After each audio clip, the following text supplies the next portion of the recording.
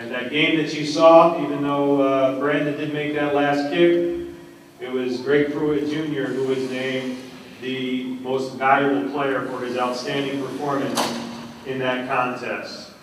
And he was also the offensive MVP in 2005 in that all-important game. Besides conference championships, the next best thing is beating A&T. And he was the offensive MVP in that game as well.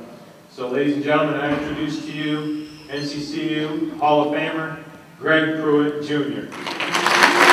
So Greg, when did you start playing football, and how did you end up being a running back?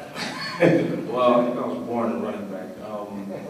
My dad was a football player in the NFL, and I think he put a football in my crib, football in my lunchbox.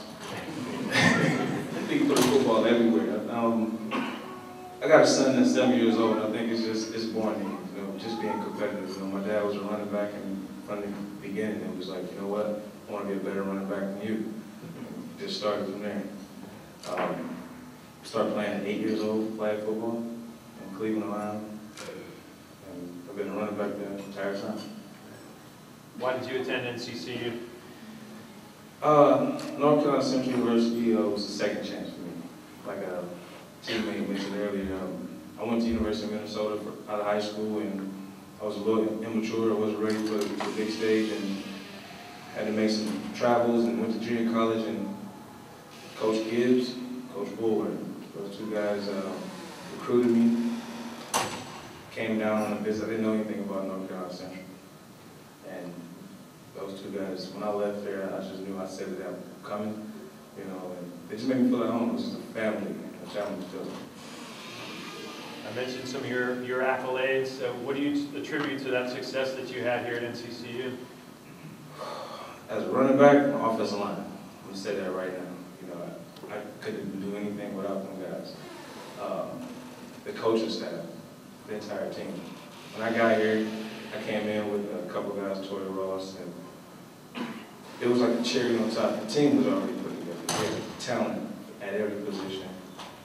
Competition amongst each other is what made us successful, is what made me successful. Because when you know, practice, bulldog, everybody, it was just like compete, and just spill it over into the games. And Robert Duncan, where you at, man? There you go. That guy right there, he commanded them offensive line. And he made it very easy. Confidence. I never was worried about anybody that would play, because I knew if I had anybody, I knew Dunk would be in the end zone with me, still blocking. I blocked the rest, and good.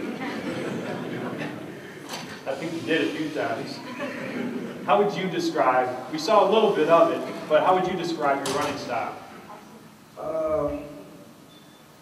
don't know. I used to think I was a speed back until I got around all these other guys with some real speed, and then I said, well, I think I need to call myself a scat back. You know? A little mixture of everything. A scat back, the ability to drop the hammer, and run away from some slow guys.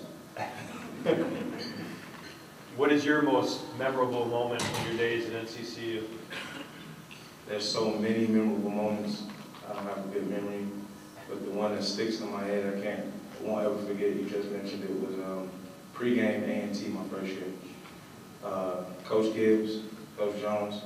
I remember sitting in the locker room, and some commotion was going on outside, and I went to go see what was going on. And I mean, I don't know. I think either they just got done fighting other coaches, or I know the intensity was through the roof, and it was like, man, this rivalry is real.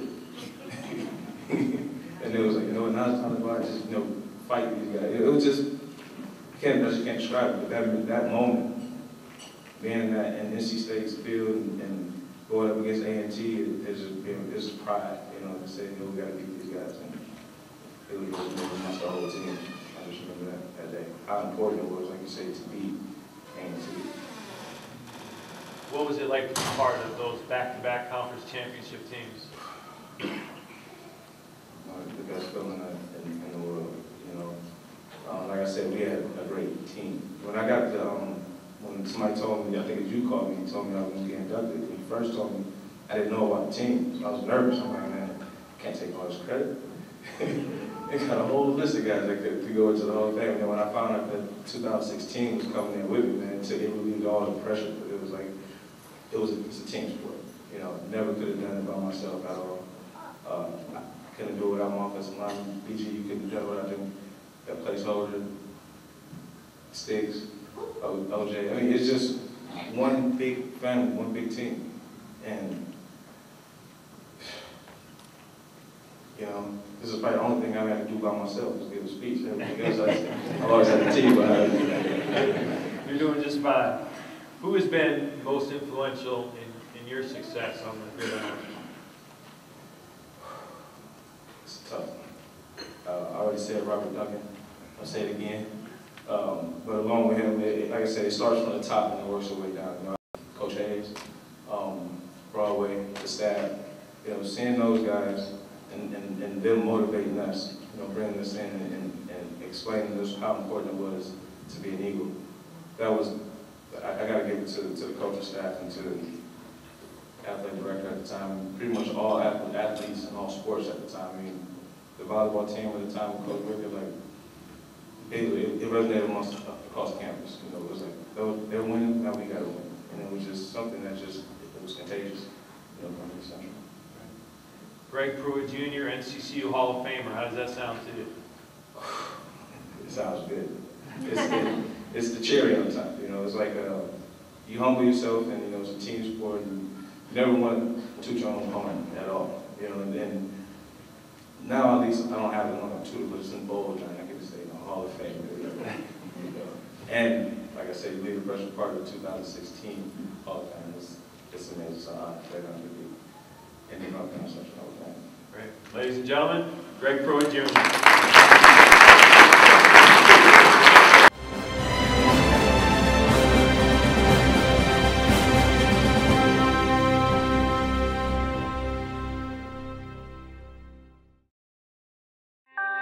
This has been an exclusive presentation of the NCCU Sports Network.